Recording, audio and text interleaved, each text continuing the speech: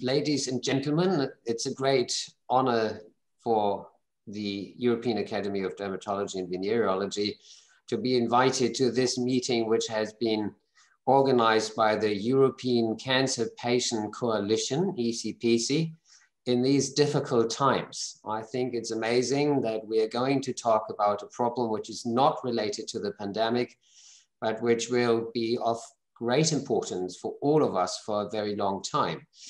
It is being elicited by a physical force, UV radiation, which is invisible. We can't feel it, we can't sense it, and maybe that's the reason why we do completely neglect the effects of this UV radiation on the human body, even though it is causing the most frequent cancer of all cancers in females and males. And obviously there's one group of persons, human beings, who are particularly exposed to UV radiation, and that is outdoor workers. And it would basically be easy to protect them from UV radiation, but this is not happening in most workplaces in Europe. And I hope with today's event, something will change. And for that reason, I'm very happy to hand over now to the director of ECPC, the European Cancer Patient Coalition, which is Mrs. Antonella Cardone.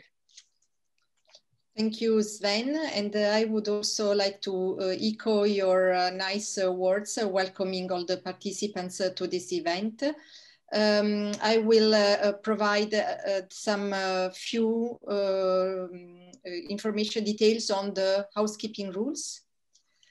So we will allow participants to have to make comments or questions, and they can choose how to make their comments or questions if on the chat or live. If they want to ask the question live, then they need to raise the hand, and we will turn on your microphone, and if you wish, also your camera. This meeting is video recorded so that we can share the details, I mean the video also with the people who could not attend this specific event. Just a remark, this meeting is also co-organized by the Parliamentary Intergroup on Cancer, Challenge Cancer. So the agenda is very intense. We have, right after me, we will have a keynote speaker. We will have Professor Alexander Stratigos introducing and setting the scene. And then we will have a panel discussion with distinguished speakers. We have a representative from the European Parliament, Jens Gieske. We have a representative from the European Commission, Laura Vicente, and then we have a patient representative, and then representatives from the stakeholders groups that we work with. So without any further delay, I'll give the floor back to John Sven to introduce the keynote speaker. Yes, well, thank you very much, Antonella. Yes, it's a great pleasure for me to introduce Professor Stratigos, who is the president of the European Scientific Institution for Dermatology, which is the European Academy of Dermatology and Venereology. And he is the head of the most important dermatological university hospital in Athens. So Alexander Stratigos, I'm very happy to open the floor for you. Professor Stratigos, just go ahead. Well, thank you very much for this wonderful introduction. I hope you can see my slides. And I'm very excited and honored to be representing the EADV in this important event and speaking on a very important and unfortunately neglected subject, as was mentioned previously. First of all, I'd like to congratulate the European Cancer Patient Coalition for its consistent efforts, not only with this particular event, but with others as well, to bring this issue really out of the shadows into the forefront. And I'd like to particularly acknowledge the pivotal role that the chair of this session, Professor Sven Jong, has really devoted his work and his energy and his commitment to really raise this topic to the public eye, to the policy decision makers, and for coordinating this really very big effort to raise this issue on occupational skin cancer. I'd like to set the stage here for the discussion that will be following. And first of all, give you some basic facts about non-melanoma skin cancer. And when we talk about skin cancer, we usually tend to think about melanoma, but the most common types actually are basal cell carcinoma and squamous cell carcinoma. You can see some clinical pictures here. And particularly squamous cell carcinoma can start as a precancerous lesion that we call actinic keratosis. And these tumors often present as small red scaly plaques or nodules that usually present on very sun-exposed areas such as the face, the head, the ears, the neck, and also the dorsal parts of the head, the areas that take more exposure from the sun. And what's really detrimental about the epidemiology of non-melanoma skin cancer is that it's by far the most common cancer in humans overall. If you add all human cancers together, they will not match up with the number of cases of non-melanoma skin cancer that we diagnose every year. And it's also rapidly increasing over the years in fair-skinned populations worldwide. And we know that the major risk factor in the vast majority of cases is exposure to solar UV radiation. I would call it rather overexposure.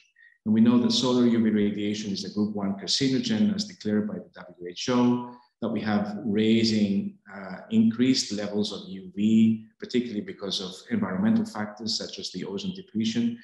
But on the other side of the coin, skin cancer is an issue, a disease that can be easily detected even by naked eye. And prevention is really easy, as you will see further below. But it can become a lifelong chronic disease, and patients may develop multiple tumors because of the effects of chronic sun exposure. The risk factors for skin cancer are usually a fair skin type, consisting of fair skin, blue eyes, red hair, increased number of freckles, and often family history and genetic factors may play a role.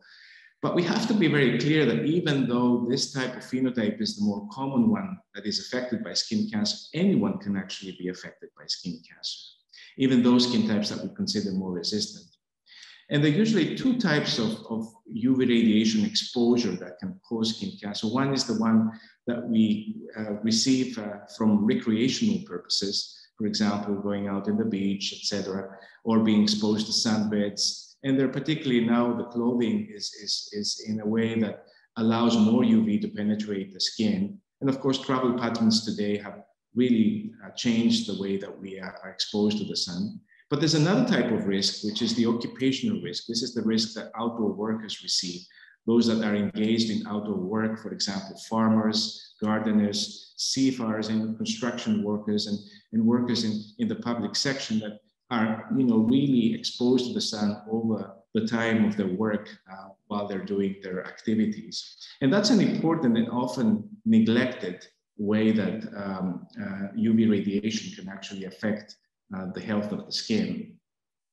And this is important because it does affect a very large number of people, 14 million EU workers who are actually spending more of 75% of their work time outside, exposed to the sun, to the direct UV radiation. And for them, for the outdoor workers, it's 100% increased cancer risk because they're continuously exposed. And there's some very interesting data by dosimetry suggesting that outdoor workers do receive a very significant exposure with about 600 standard erythema dose per year. If you can imagine that one standard erythema dose is the one that gives you a sunburn, you can imagine what 600 SEDs actually means for the skin. And there are some studies that show that the exposure limits are usually overexposed in the skin of outdoor workers, exceeding almost 5 times the normal accepted dose, which is 1.3 SEV. So there's a significant amount of overexposure occurring in those workers and individuals who are outside in the sun. And unfortunately, despite these quite supportive evidence, skin cancer is recognized as an occupational disease only in 6 European countries. But even in those countries, there's a significant underreporting of these skin cancers. So workers lack information and they lack protection. And it's very important that often there's a very decreased awareness among outdoor workers about the very simple things that actually can prevent this disease from happening. Here are some data from the UK, and you can see that on the left side, you can see the graph, which I think speaks for itself. In the UK, UV radiation is recognized as the 4th in magnitude among the top 10 chemical and physical agents causing more than 85% of cancer cases in the workplace. And on the right side, you can see that in Germany, which has recognized non-melanoma skin cancer as an occupational disease, you can see that there's an increased number of cases, almost 30,000 cases since 2015, when the disease has been officially recorded in the registers. That makes it actually the #1 occupational cancer for outdoor workers, and also a very common, the 2nd most common occupational disease. There's often a concept that skin cancer is something that can be easily handled, that diagnosed and then you treat it and you remove it and then you cure it. But the reality for most of the patients is that this is not really the case. There's a significant reduction of quality of life because this is a chronic and often recurrent disease. Non-melanoma skin cancer patients often undergo repeated surgery.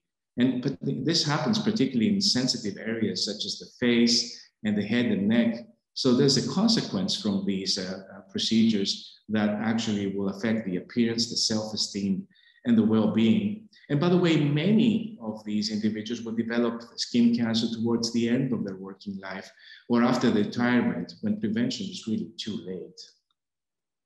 The good news, of course, is that skin cancer is highly preventable in the first place. And the protection is really easy. And you can see these very important 4 steps that can be taken and that can actually manage this issue very effectively. So health education, health awareness about effective sun protection is very important and very easy also to convey to individuals. And then the organizational and technical interventions that can take place, changing working hours, avoiding the sun at the peak hours, installing shields and sun awnings in workplace. These are all measures that can actually protect the skin from the overexposure of ultraviolet radiation.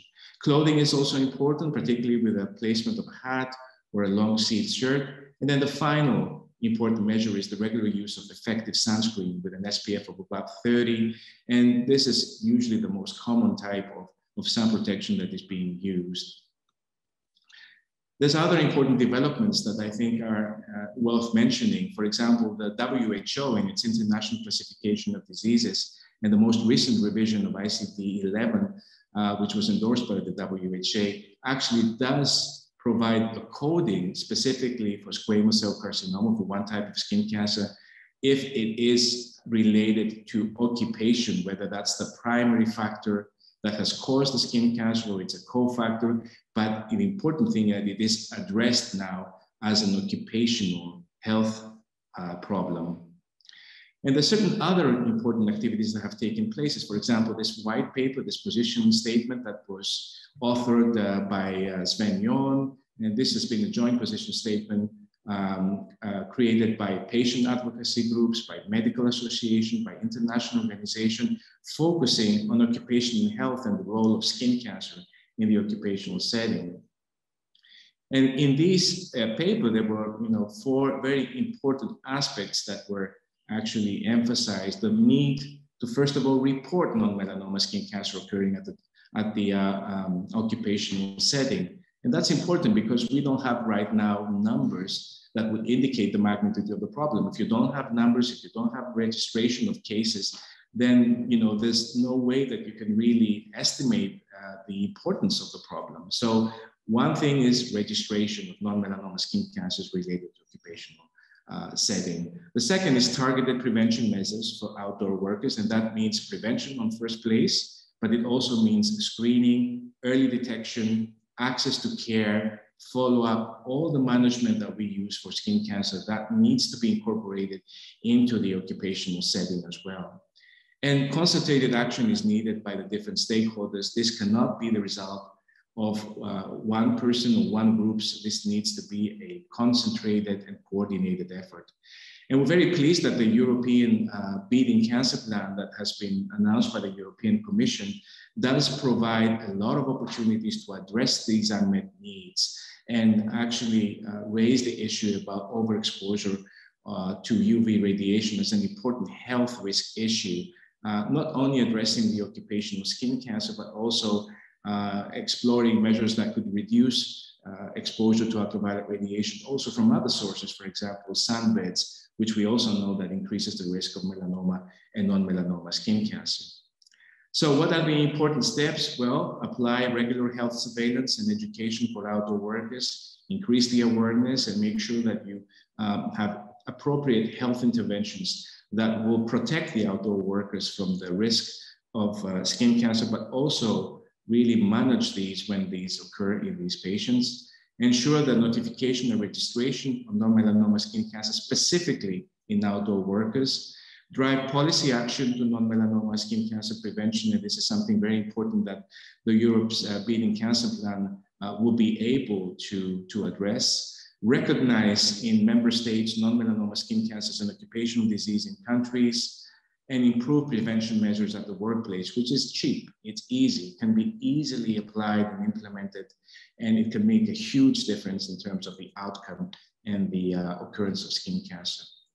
The ADV launched an important call to action through a multi-stakeholder summit that took place in April 2019, and Sven Jon was organizing this very important multi-stakeholder meeting, which actually focused on the importance of raising awareness about non-melanoma skin cancer and also driving policy action to recognize non-melanoma skin cancer as an occupational disease. And there were very important points that were raised within this meeting that actually ended with this global call to action to end the non-melanoma skin cancer epidemic in the outdoor working setting.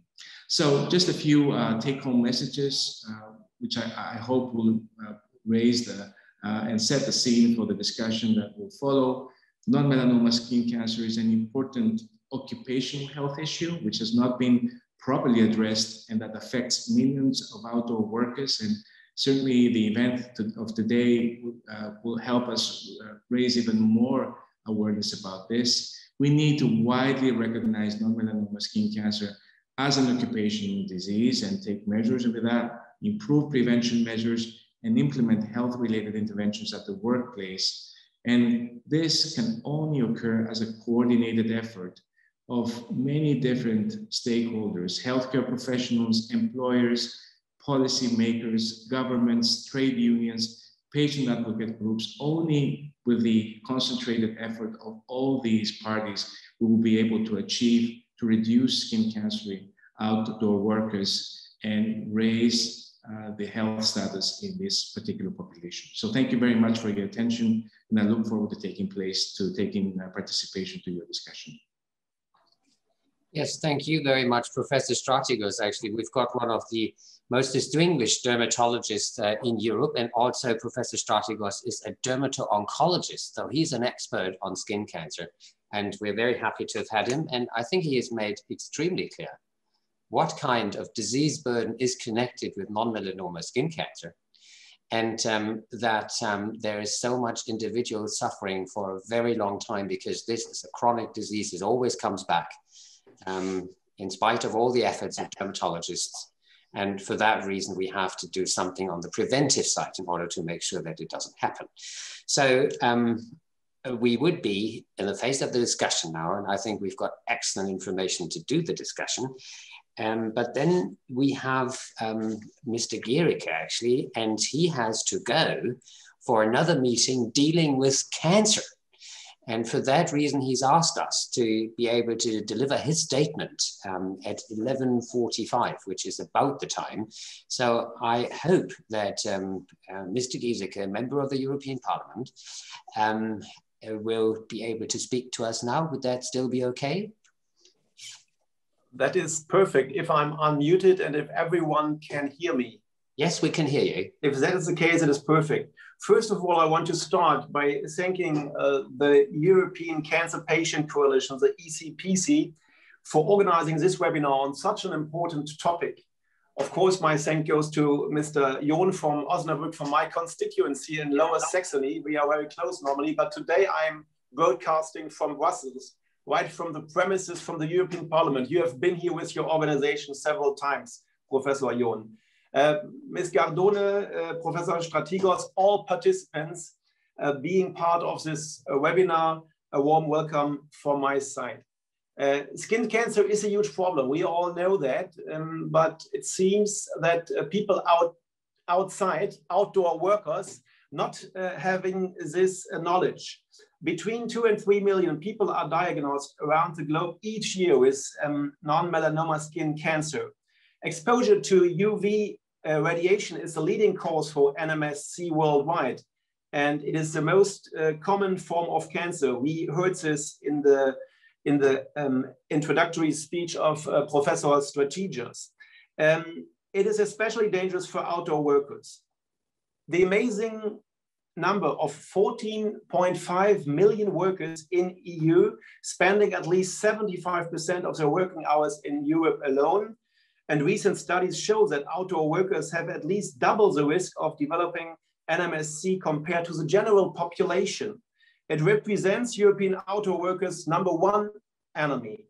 To name one example from Germany, since 2014, the German accident social insurance system has carried out assessments of outdoor workers. And it was shown that for outdoor workers, yearly exposure to UV exceeded threshold levels by 5 times and more. Preventing skin cancer have benefits for healthcare system and economy. In Germany, for example, direct costs for inpatient treatment accounts for over 130 million euro a year. And this has already been pointed out. Skin cancer prevention would not only lead to a reduction of costs, but it will also increase the quality of life, the work and productivity. It has huge impact on GDP. And so from political side, from the European Parliament, you all know that your call for action in 2019, it was not without effect. We as EPP had this as part of our program for the European elections to beat cancer, not this skin cancer, not this specific, but generally to fight against cancer. And you all recognized that we made some progress.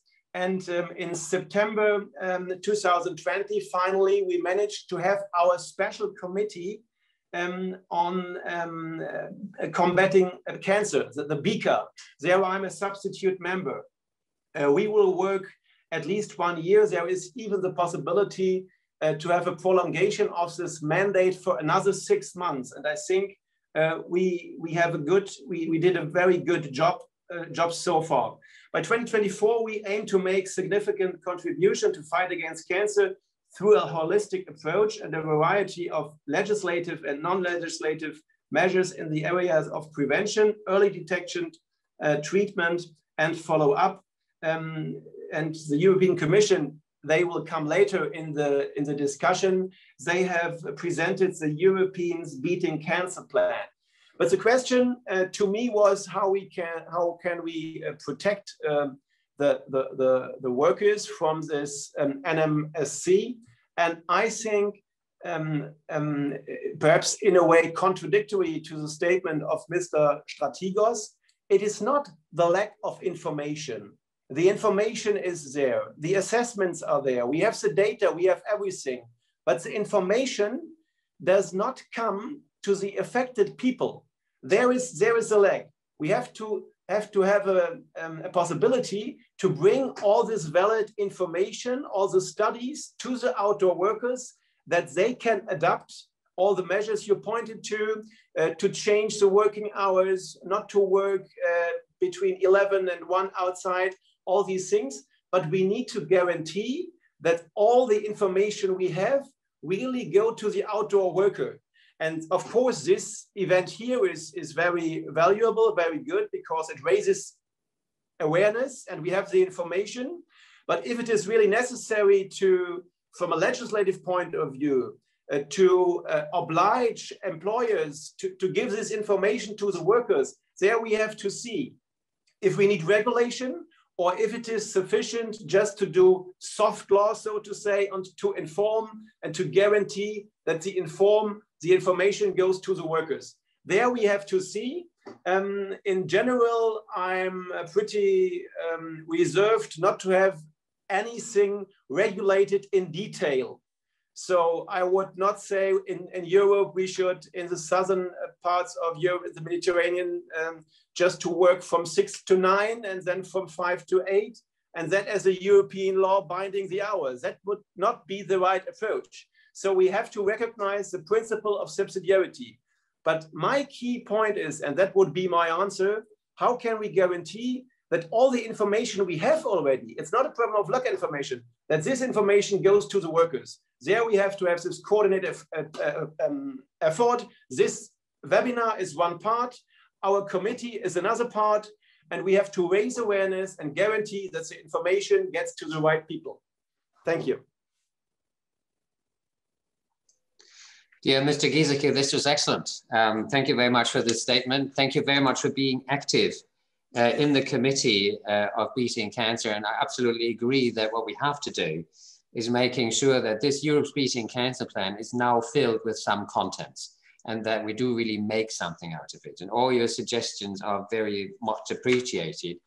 And definitely that would be a start actually to improve on workers' education. And we've already heard from Professor Stratigos, and that's what he said actually, that if we do investigations in workers, whether they know about the risk they are running at the workplace, then we find out they don't. So what you are supposing, improving in workers' education and what Professor Stratigos was suggesting, that is absolutely necessary.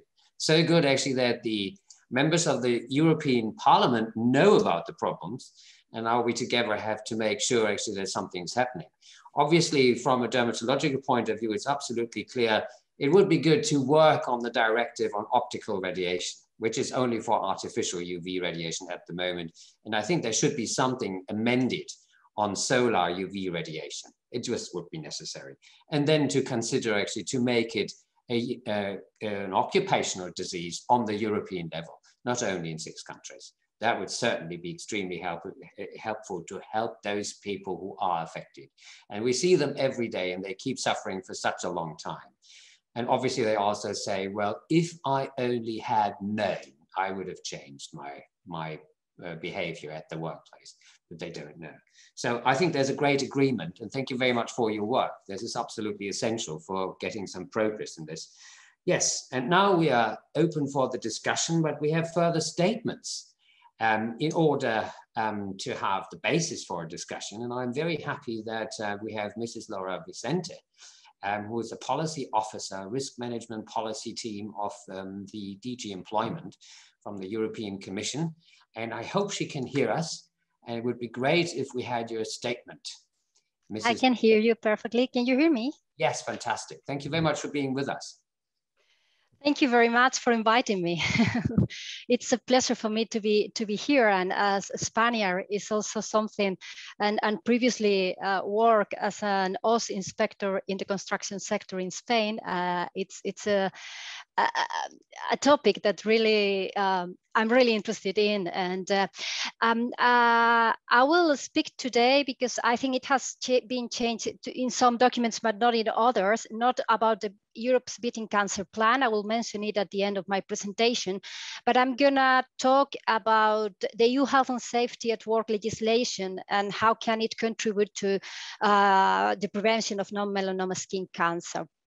I think the data has already been highlighted by previous speakers. We have more than 14 million workers, outdoor workers, that are potentially exposed to this risk, to the risk of exposure to UV radiation. And I think that shows the importance of tackling this risk at the general level. From my side, I would like to provide you with some reference to the existing EU policy and legal context. In the first place, the right to a healthy, safe, and well-adapted work environment for every worker is recognized at the highest political level, being one of the principles of the European pillar of social rights. In the area of occupational safety and health, there is a complete set of EU legislation, and this legislation sets the principles and the obligations for employers to address occupational risks. And of course, this includes those risks that are at the origin of skin cancer. The framework directive applies to every employer in all sectors of activity, and it sets the obligation of employers to identify, assess, and control every risk. As a result of this assessment, the employer has to put in place preventive and protective measures that on the basis of the general principles. That is, the first one should be elimination of the risk at source. It does not seem to be very easy when we are speaking about solar light.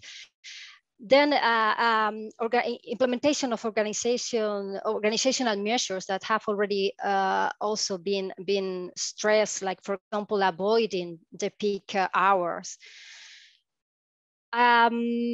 Providing workers, and I think this is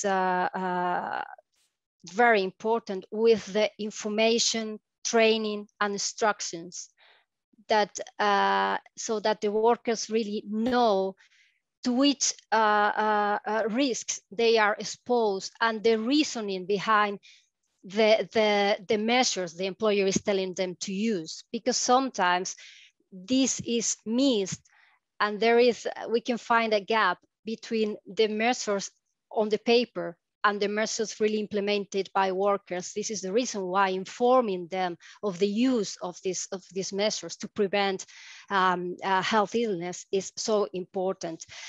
Another further step will be the introduction of collective protective measures, as shade covers, for example. And finally, when the risk cannot be sufficiently limited by other measures, the employer should supply outdoor workers with personal protective equipment.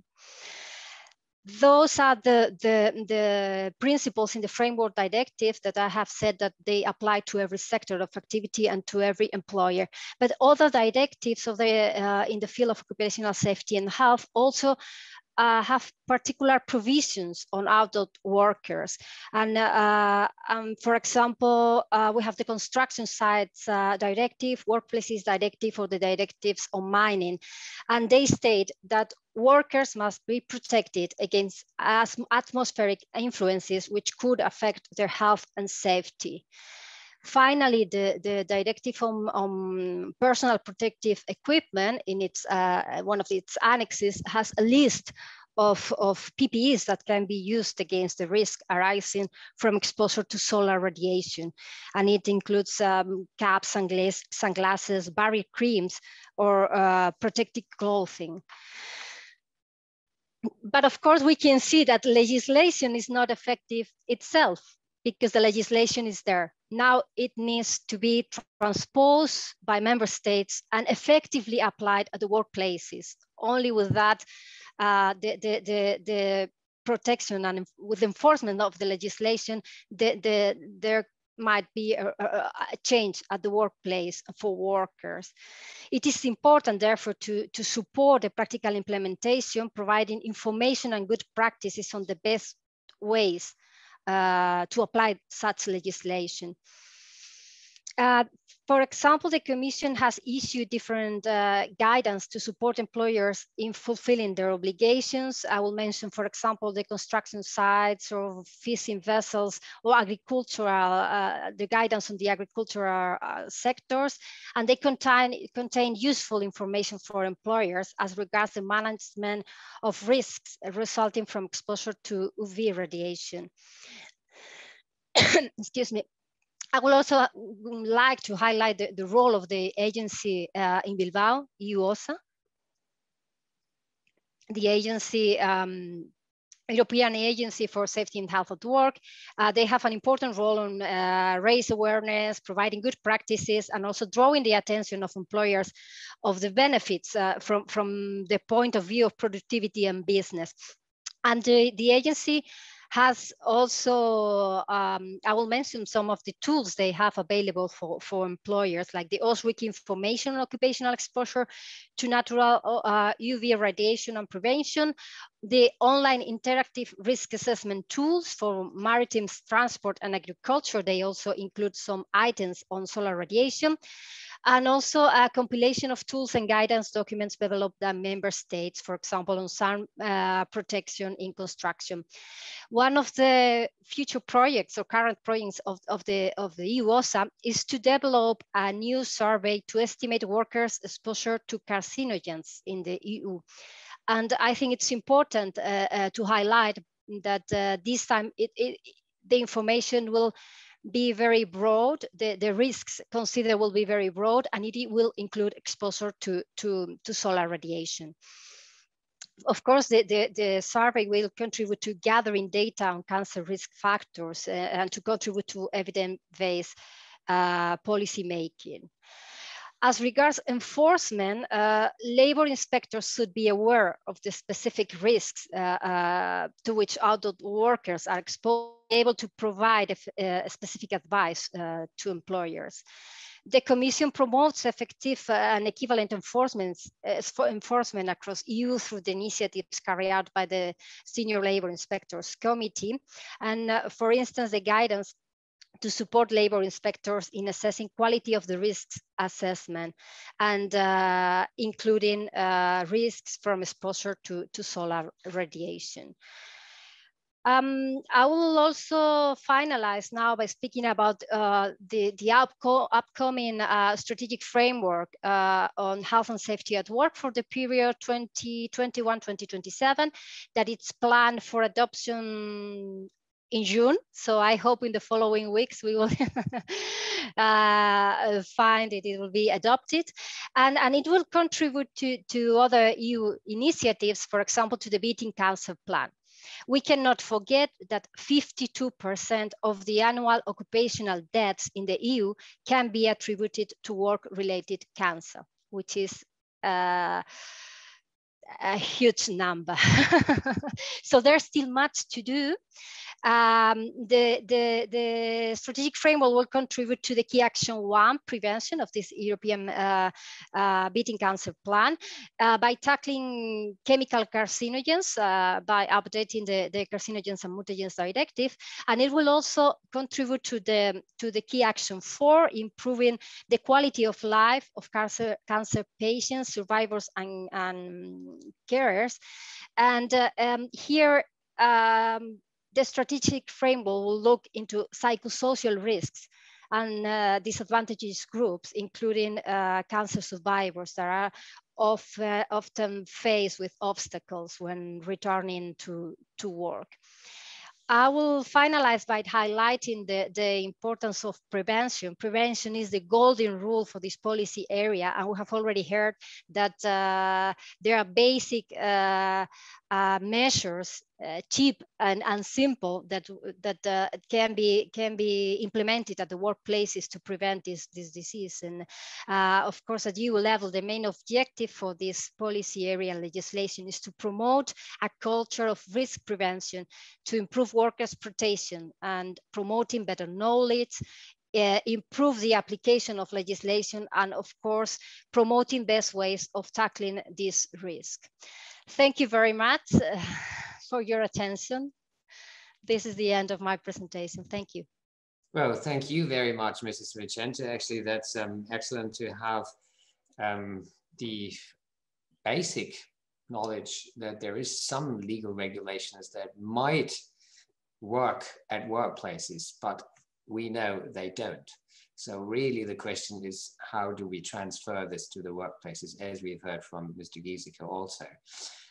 Regarding the 14.5 million workers that are exposed as outdoor workers, being 75% of the working time outdoors, we can say that according to the measurements which Professor Stratigos has mentioned, we know that you don't need to be 75% outdoors in order to double your risk for skin cancer. The new German definition is 1 hour a day and 50 days between April and September, between 11 and 4 o'clock, because this is when the UV exposure peaks. And this is alone in Germany, 6 million workers. So if you have that for the EU, it's more than 60 million actually that are exposed relevantly, as we know that the exposure is so high. And obviously, again, if you argue in terms of, let's say, exposure limits, which you have for so many carcinogens. You have addressed the carcinogen and mutagen directive, and you have addressed the survey by EU OSHA in Bilbao, where we've been frequently actually. And well, I mean, it's a group 1 carcinogen, UV radiation by WHO, like asbestos, like plutonium. And just imagine a plutonium worker who would exceed this threshold by 5 times. You would be extremely active if that happened. EU OSHA would be.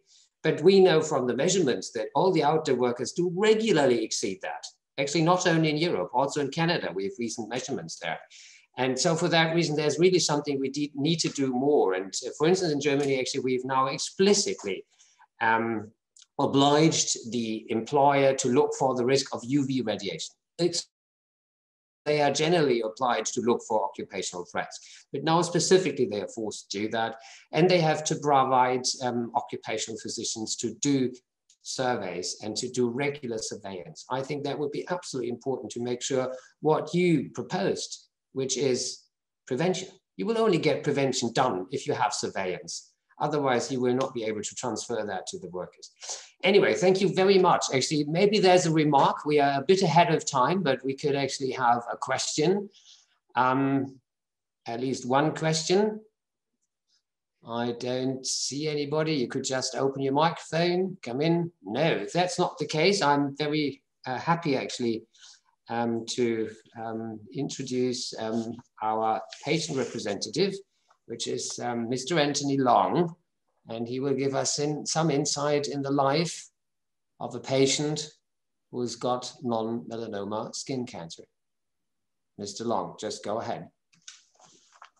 Thank you very much. Can you hear me and see me? Absolutely, yeah. All fine. Very good, thank you. Well, I'm joining this seminar because I'm hoping that my experience might be relevant for the way non-melanoma skin cancers are thought about in the new initiatives to beat cancer. I'm not here to advocate any particular position. I'm here really to share my experiences in the hope that others can draw lessons. I start from the fact that I'm a long-term sufferer of both melanoma and non-melanoma skin cancers, going back at least 30 years. It was around my 40th birthday when I became fully aware of my susceptibility to skin cancers. I think one of the doctors treating me at that time explained that my vulnerability was rooted in my DNA. I'm not medically qualified enough to know whether that's true or not, but it came as a real shock to me to think that I was afflicted in this way. And why it came as a shock is because it meant that whatever precautions were being urged on me by my friends and my colleagues and my family, to wear sun hats, to wear clothing, protective UV clothing, to avoid direct sun, to use sunscreens, etc. All of these were no doubt necessary and important and sensible, but on their own, they were not enough. If skin cancers were in my DNA, then what was to prevent fresh outbreaks from appearing almost randomly? That was my question. And I also wondered, how did all of this happen to me? I've never quite understood why I should have had such a strong susceptibility to skin cancers. I always thought perhaps they were the result of some serious one-off sunburns when I was in my teens. But I wondered also, as some doctors have suggested, that it might have been a genetic disposition in my family. Or could it have been a lack of awareness generally when I was growing up in the 1950s and 1960s? Or now, as I've heard this morning, the prevalence of the UV radiation brought on in no small part by the thinning of the ozone layer and the intensity of the sun. So and Professor Stratigos mentioned all of these in his remarks, and I don't know which. Probably it's the combination of all of those and even more that may have made me so susceptible. But my main goal now, and my main goal in my remarks, is to learn how to deal with the condition. In other words, how to build my life around it and adapt to it. And what does that mean? Well, it means that after my 40th birthday, for the next 15 years, my treatment involved periodic visits to dermatologists, usually with surgeries at their homes near where I lived. Diagnosis was based on the doctor's visual inspection, and any suspect or irregular skin condition would mean a biopsy, usually followed by a positive lab result, and inevitably followed a few weeks later by the removal of a lesion or several lesions, and 2 or 3 weeks worth of dressings and other discomfort. But the next 15 years, at around about 2005 onwards, all of that changed. It was no longer sporadic and happening from time to time. It became very much more a routine set of hospital appointments. And why was that? Well, it was because a specialist examination in 2005 by Belgium's leading dermatologist, Dr. Veronique Delmar-Moll, who at that time was pioneering the use of digital images to record changes in skin conditions using a handheld camera and her own personal computer, resulted in me being admitted to hospital and being operated on to remove 20 or more lesions at the same time. That was the beginning of a regular course of hospital treatment that continues to this day.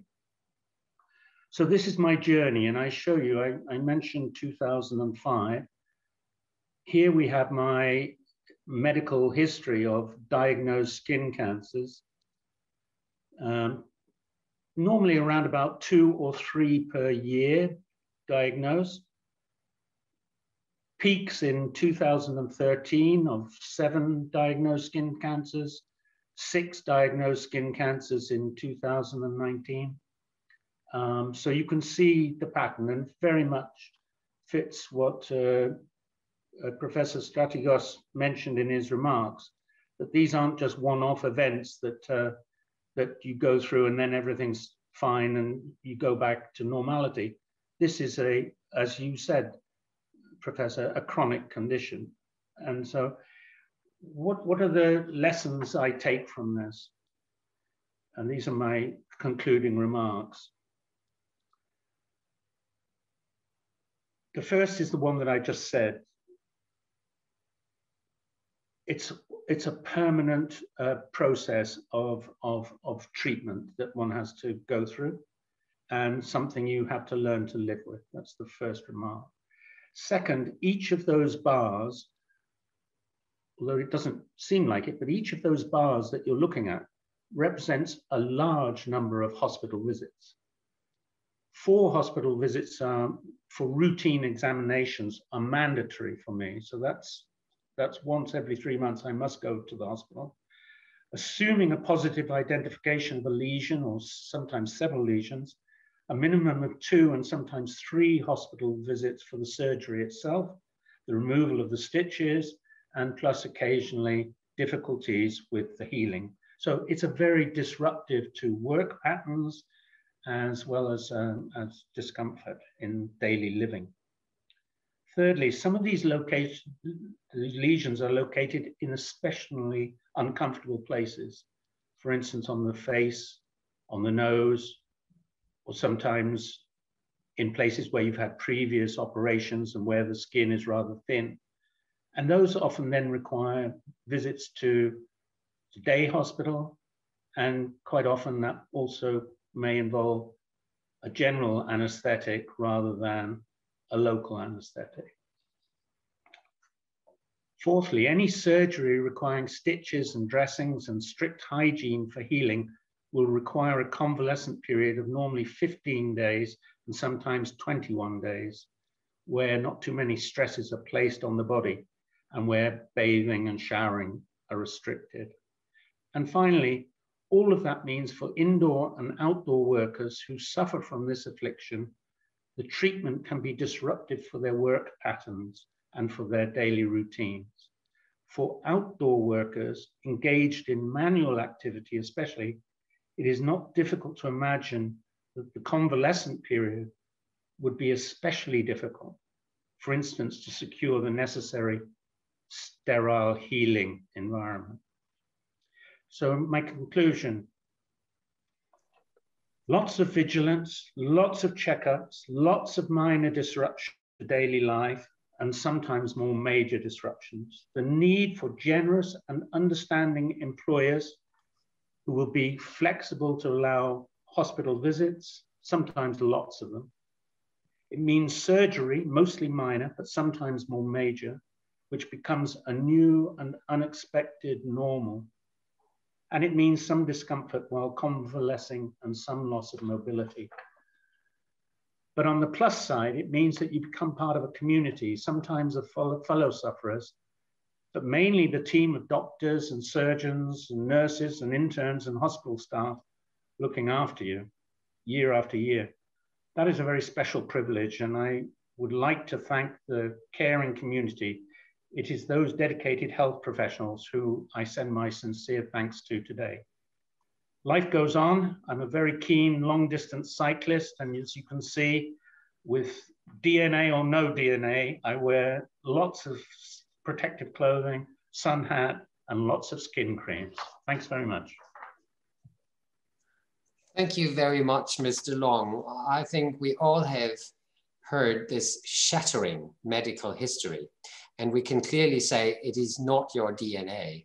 And it is not only your case. There are so many cases out there which are developing exactly the same. And you've made so clear actually what is the tremendous disease burden of skin cancer, of non-melanoma skin cancer in particular.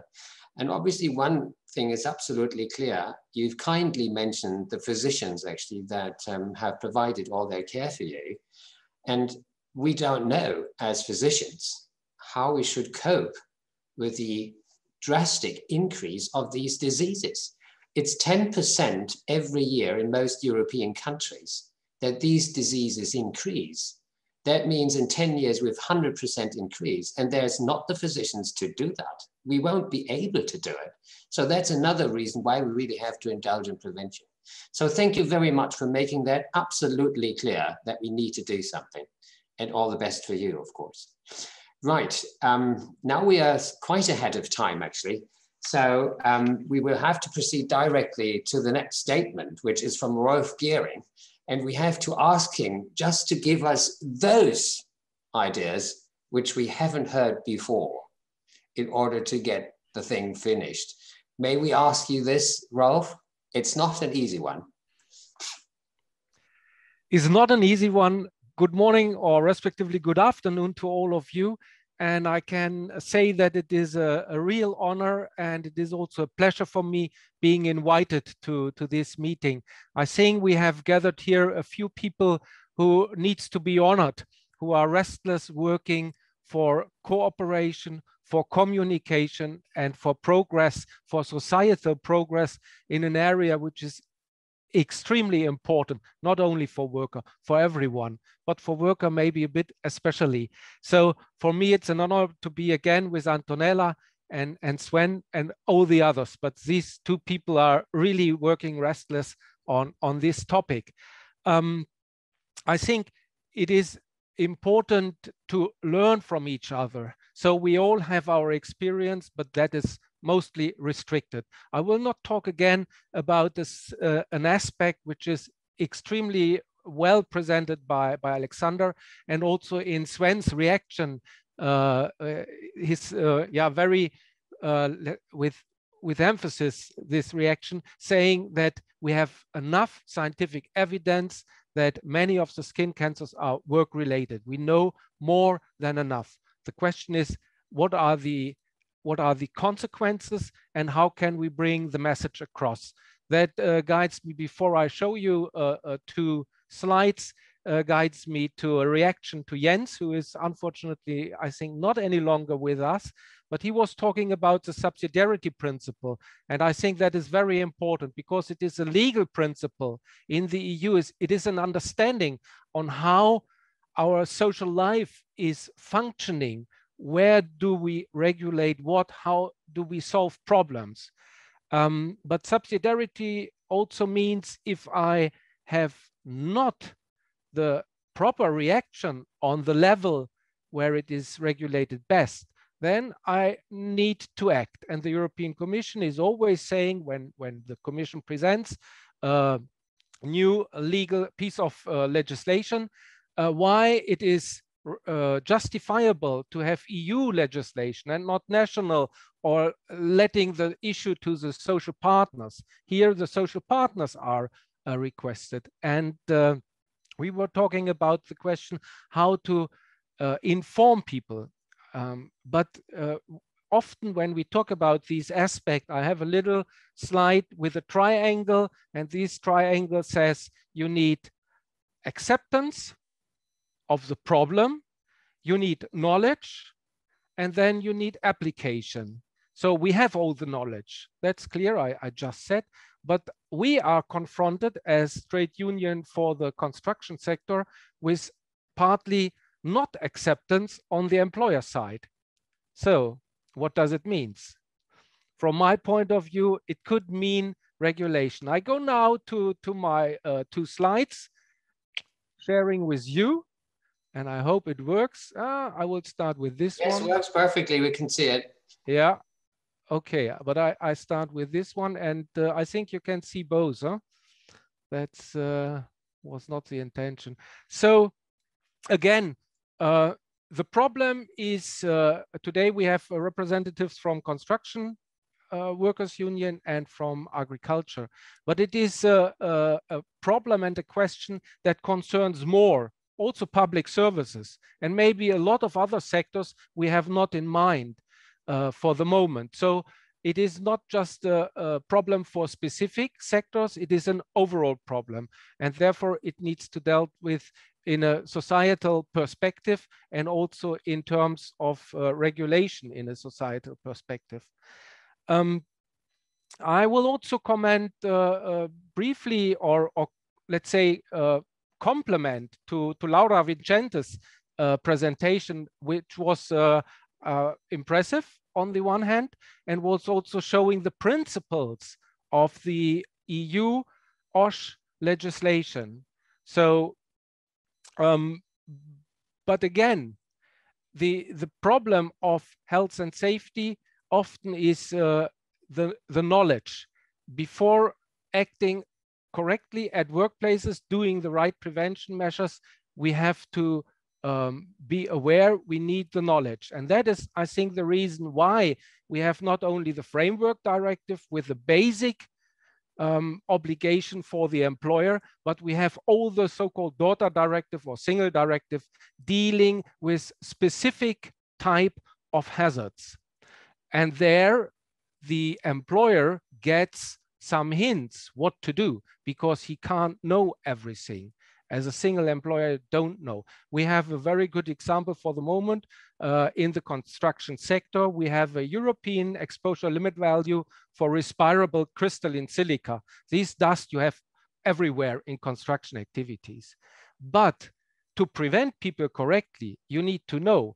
And the world of work is the most dynamic societal subsystem because of permanent innovation in terms of material, in terms of tools, in terms of combination of materials, technology. And that means the conditions for successful prevention also moves permanently. And that is something you can't, that is an area where you can't say, okay, we have the subsidiarity principle, the social partners will find the best way. No, we permanently need communication and advice. And advice is the main issue of the European OSH directives. So I move now to the next slide. It's not working this way, but this way. Okay. And I will start here with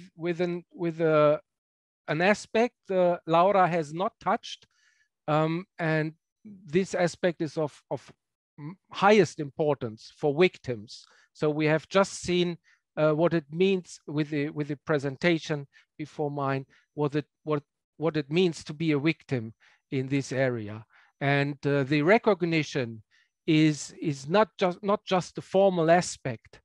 It is an individual right, because Laura started her presentation from my point of view, very good with a reference to the European Pillar of Social Rights, and occupational safety and health is an individual right. We currently have a discussion in the ILO making occupational safety and health a fundamental right.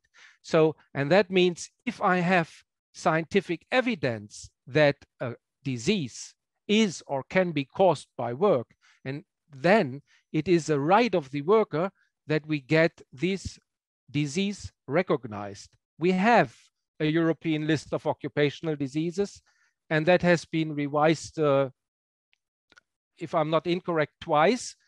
This list, there were more changes and communications from the European Commission, but it dates from 1962, and it still provides, from my point of view, a very good framework for our discussion. This European list of occupational diseases is not just a list of diseases, but is also saying that we need better cooperation in science. We have a list of occupational diseases, and we have a second list with diseases which are where we think it could be an occupational disease. And the idea of this communication, a recommendation from 1962 says, if we have new knowledge, then we need to adapt the list of occupational diseases. We take diseases from Annex 2 to Annex 1. Is permanent progress based on scientific evidence and knowledge. So we have all the needed knowledge regarding skin cancer and non-melanoma skin cancer. That is our main demand, that we do something here. I have not listed here the directive Sven has already mentioned. We have a European directive from 2006 dealing with optical radiation, artificial optical radiation. And before having this directive adopted, we had a lot of discussions whether or not UV radiation needs to be covered. From our point of view, a revision of this directive is overdone, and we have to act on the European level. And then that is a bit beside our discussion, but will have effects regarding prevention, but especially diagnosis and then treatments for victims and so on. We need to make the European list of occupational diseases a directive. We need to transform it, because what we can see between the European countries is that the number of recognized occupational diseases is still differing extremely.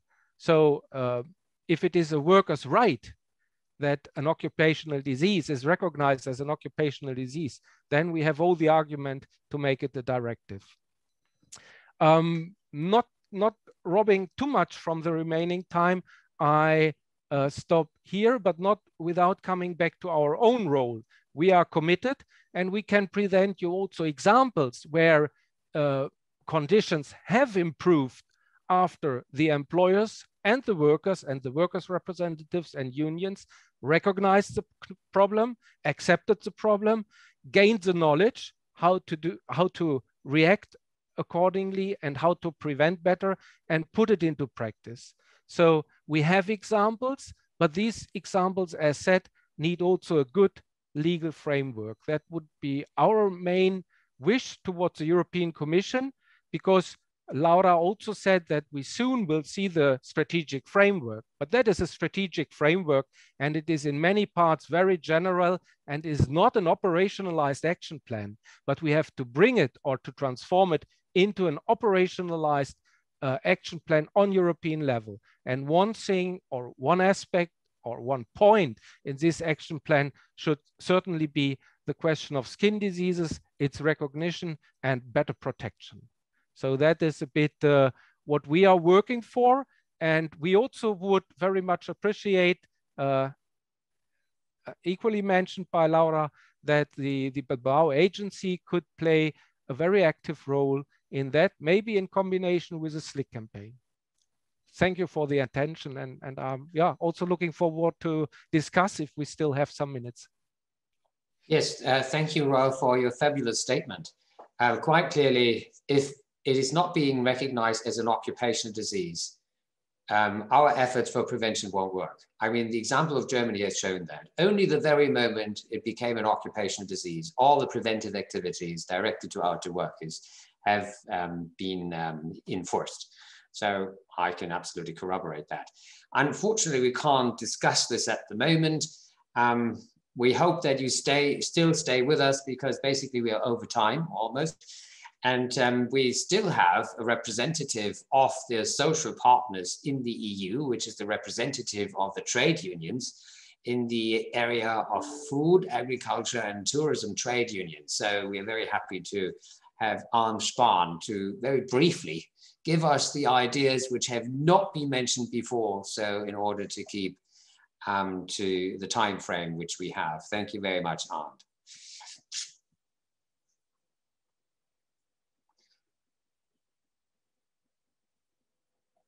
Yeah, thank you. Thank you. It's a pleasure. I try to work with this computer here, and I had it inside, and now it's gone. And where is this screen? I mean, we can hear you, we can see you, but we can't see any slides at the moment. Yeah, that is my problem. Maybe you have the. Yeah, I send it to the organizer. Maybe he can take over the presentation.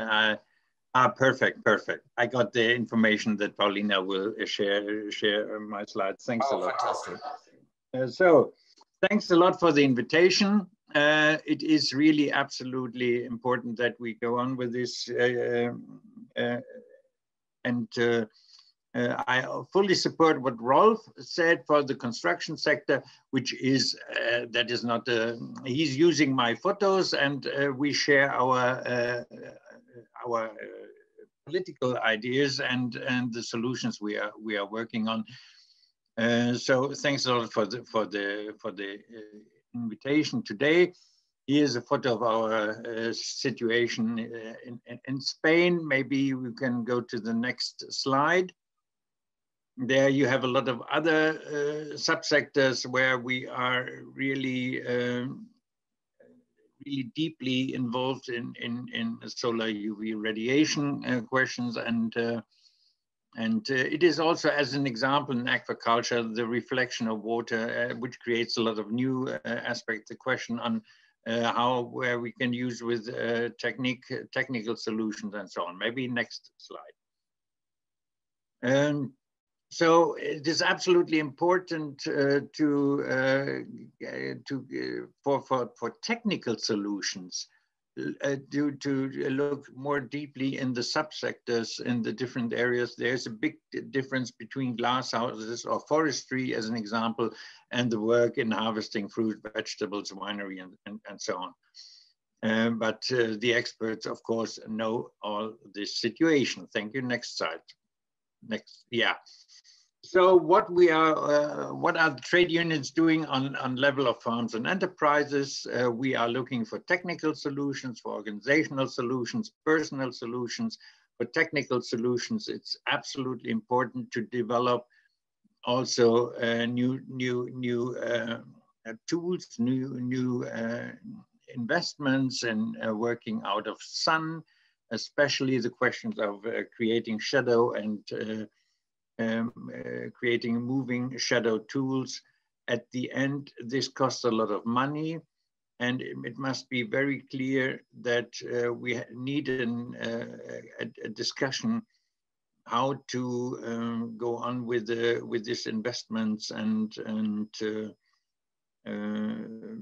this is an important tool, not only in agriculture.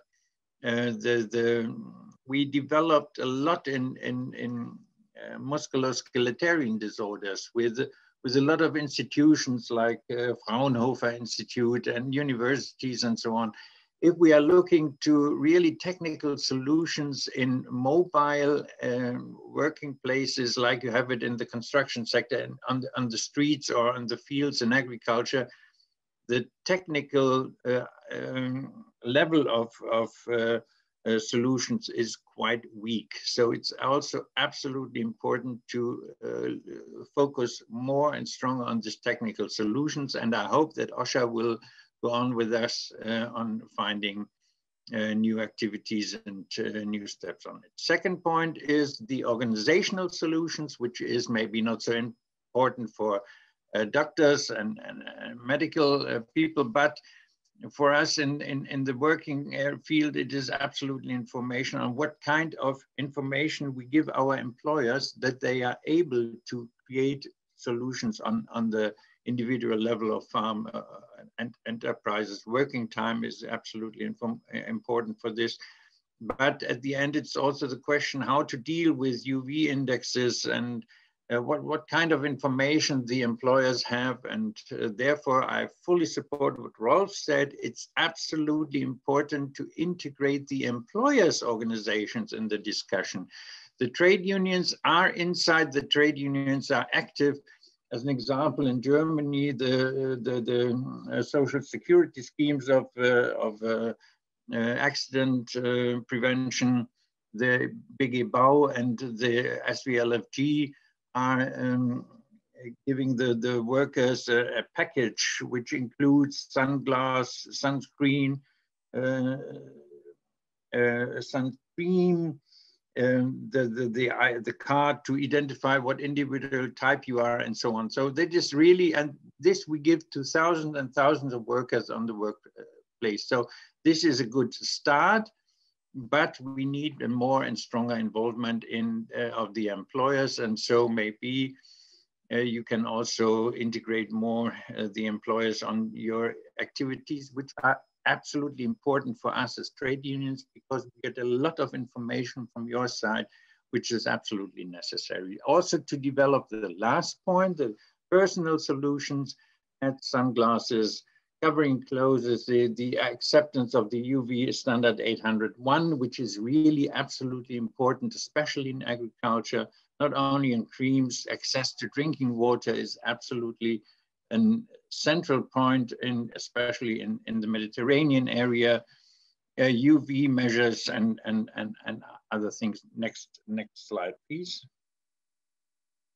So what we are working on information and advice, it was highlighted on this conference. It's absolutely important to inform the workers about non-melanoma skin cancer. And it's also absolutely important to inform migrant workers about it in an easy way, in a mother tongue-based instruments. We are developing new electronic solutions in collaboration with the administrations which are responsible in different member states, but also as trade unions by ourselves. And it's important to start this campaign on prevention, like we made it on the skin, the 2 square meters. It was also highlighted sometimes in this conference. So it's necessary to campaign and prevent there. Next slide, please. And then we come to the question which was also highlighted, the European list of occupational diseases, where non-melanoma skin cancer, Sven, you said it is not integrated. It must be integrated there. We have to develop common position of the national social security systems. We have to create common positions together with the medical experts, and we have to come to a common position inside the social partners, which is not the easy way Rolf said about it. And then, of course, back to the solar UV radiation directive and the cooperation of the different actors. Thanks for this meeting today, which is a part of it. And the trade unions see you back in the afternoon, where we have also another meeting with, I hope, a lot of more participants. And then we can go on with the discussion there. Thank you very much. Next slide is, I hope it's the last one. Thank you very much. Yes, thank you, Arndt. This was completely comprehensive. And I know now that we have to get the employers on board, and then let's see what can be done. Obviously, as you have already, as you have also corroborated, we need to have an occupational disease. And this is skin cancer, non-melanoma skin cancer by solar UV at the workplace. Actually, regarding the European list of occupational diseases, we can say there is non-melanoma skin cancer, indeed, but it is only due to tar. And the reason is that in the 18th century, in, for instance, Great Britain, they had these chimney boys, little boys, to go in the chimneys and clean them. And they were exposed to tar, which is also producing non-melanoma skin cancer, particularly squamous cell carcinoma. And that was actually the first ever described occupational disease, the first ever. But happily, there are no chimney boys anymore, certainly not in Great Britain, and I hope not in other parts of Europe. So what is in this list is really history and not relevant. So we really must make sure that this list of occupational disease is updated according to the knowledge which we have. So thank you very much for the statement.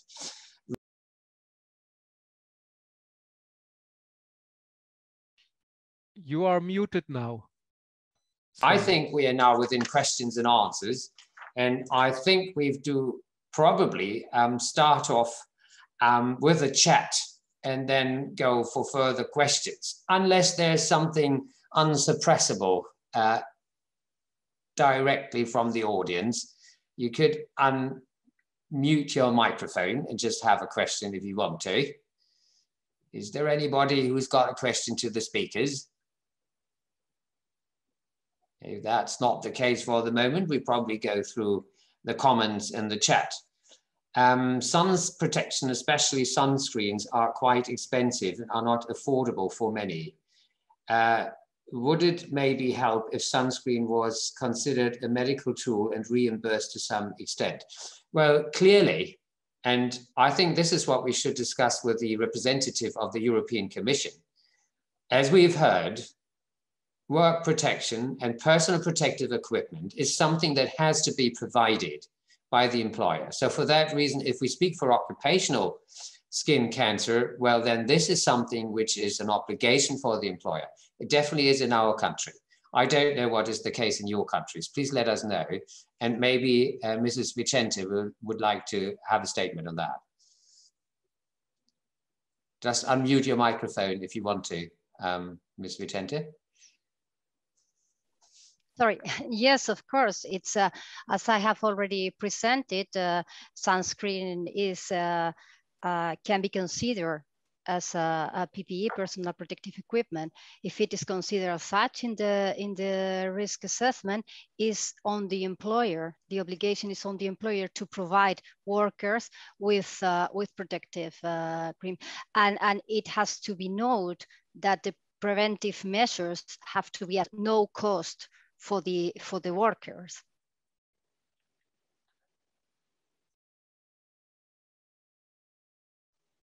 I muted my microphone. Sorry, that was a very comprehensive statement. Thank you very much for this, actually. And quite clearly, Professor Stratigos has made that clear. The first thing which we need to do is making sure that workers are not exposed. This can be done by all sorts of shields. Then obviously the next thing is to have proper clothing, including helmets, which also give you protection for the ears and for the neck. That's amazingly important. And then only there's the sunscreens. The reason is obviously that you're so much more effective with organizational measures, making also sure that they don't have their breaks actually just in the sun in the time probably between 11 and 4 o'clock when UV radiation peaks. You can clearly say if your shadow is longer than yourself, then you are not at risk.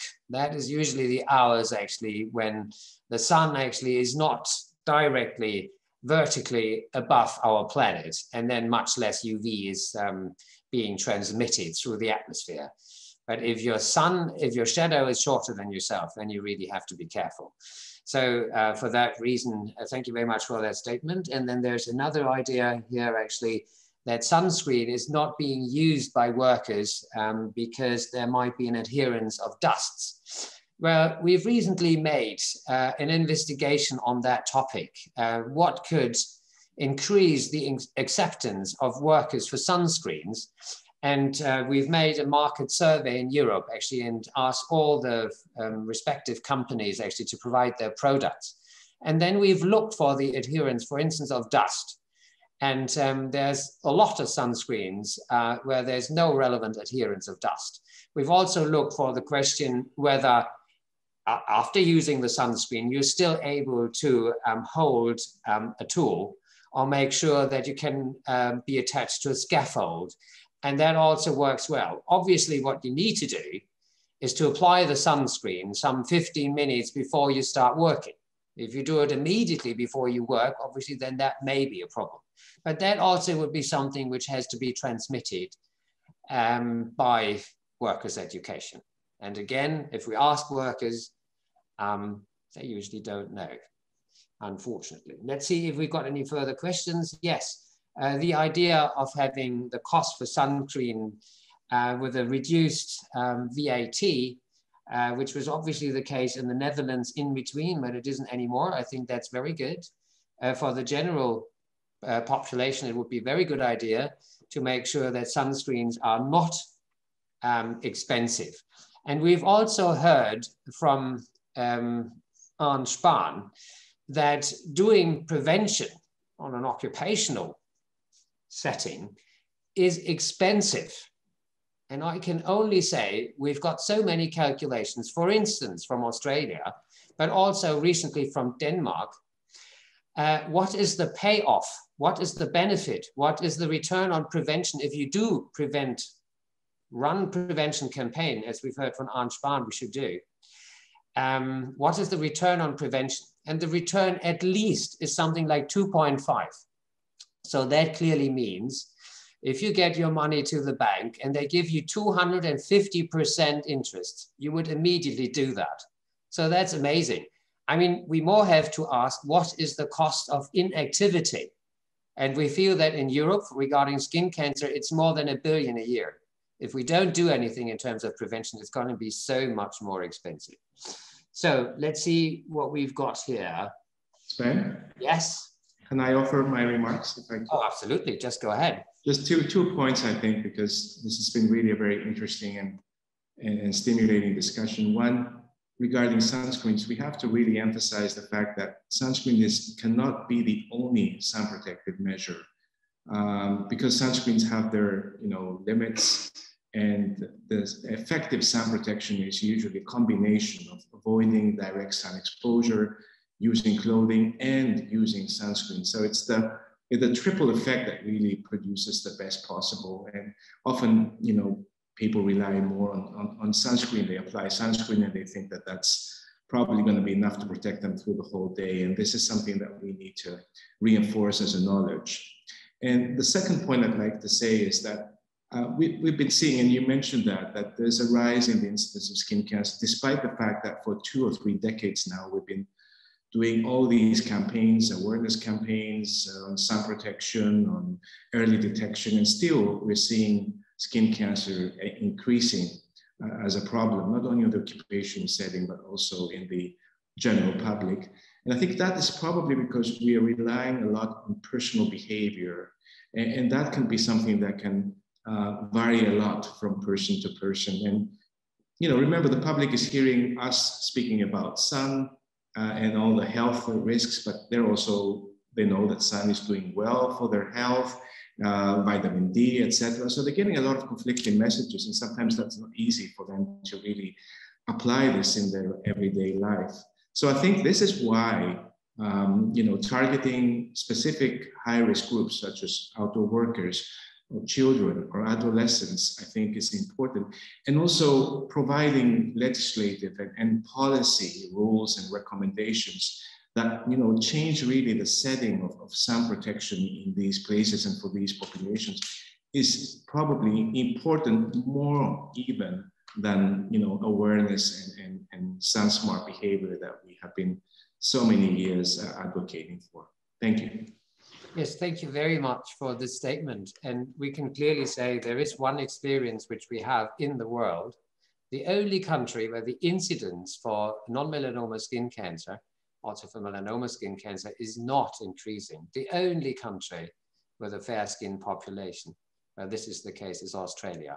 And obviously the way that they have done it is perseverance. They have kept going with these campaigns and started at the very, very young in order to make sure that they have sun smart behavior from the very start. And obviously that would be something we'd have to absolutely do. And then particularly look for high risk groups. And these are obviously the outdoor workers. So are there any further comments? I would just see if there's something in the chat. Yes, and we have actually that avoidance is even more important than protection. Yes, of course, if it's possible to stay out of the sun, do this, but that would be difficult with outdoor workers. So for that reason, the priority of protection, organization, and then clothing, including hats, brimmed hats actually, and then for the rest, sunscreens, as Professor Strategos has pointed out, that's absolutely important. Yes, some of you already had to leave. Is there another comment? Yes, Rolf, would you want to give a comment? Just go ahead. Yeah, that relates to the last discussion you had on training and acknowledge the problem and information and so on. So we try to educate, or we try to change the habits of people who are 30, 40 years old. We should start earlier.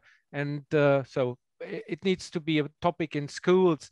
We have a European structure which we should invite for a next meeting or for another meeting. That is the people around INITOSH. INITOSH is promoting experiences, concepts, models of occupational safety and health training in the whole educational sector, starting from kindergarten. So they collect good examples. And I don't know whether they have maybe already some examples on education on UV radiation and its effects on human beings. So that could be an idea to get those people involved. Yes, thank you very much for that. Actually, I think we keep it in mind. I think we are almost done. If there are unsuppressible remarks, just let us know. Switch on your microphone.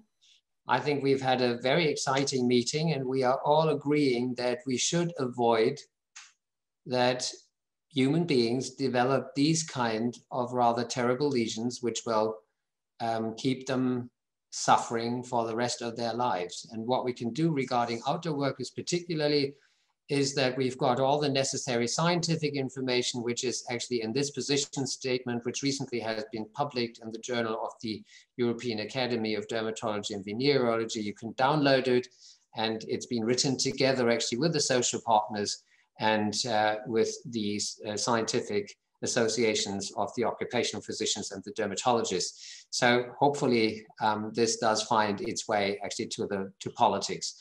And the main problem which we've discussed today is underreporting. We do not know, as Professor Stratigos has lined out, the figures in so many countries. And we know from, for instance, Germany, where we've had 50,000 notifications since 2015 when it became an occupational disease. That is amazingly frequent. It's the second most frequently recognized occupational disease of all occupational diseases in Germany.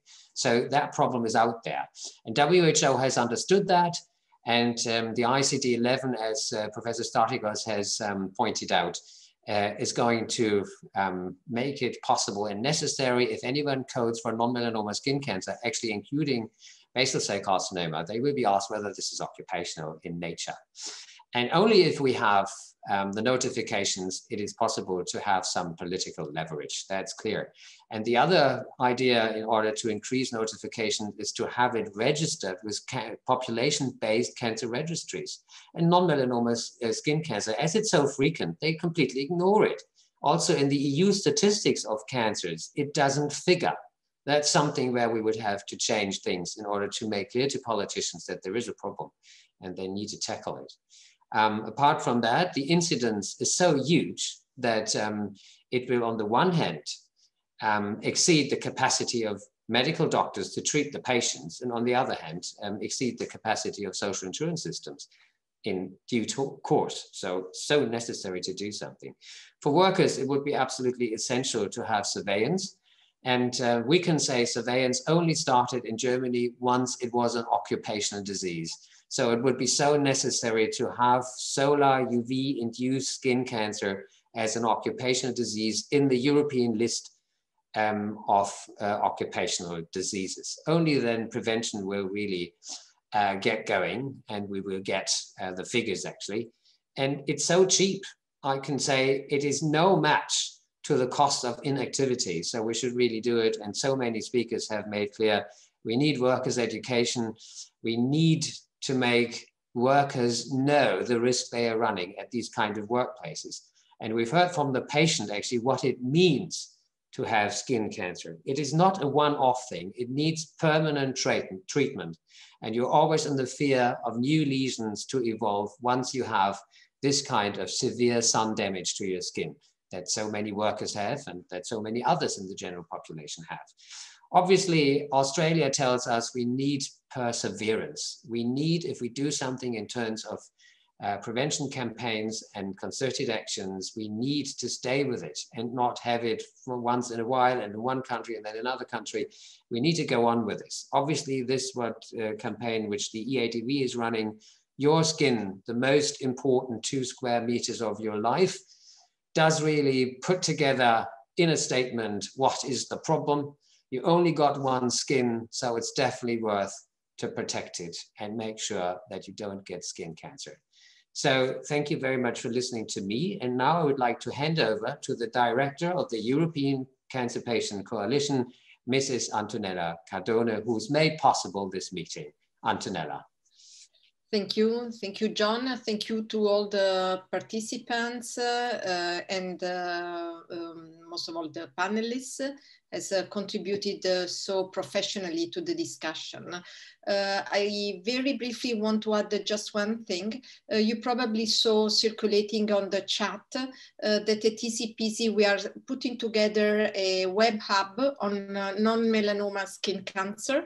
We are doing it with the help of John Sven and all of you. So please take a few moments to review it and supply any available relevant resource that you can think of. So I just leave you with some homework to do. So thank you, everyone. We do appreciate your help and support to us and to the cause of non-melanoma skin cancer.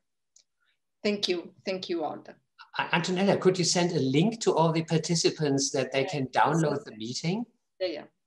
That's yes. excellent. Yes. Thank you so much again, Antonella, for making that possible, and goodbye to everybody.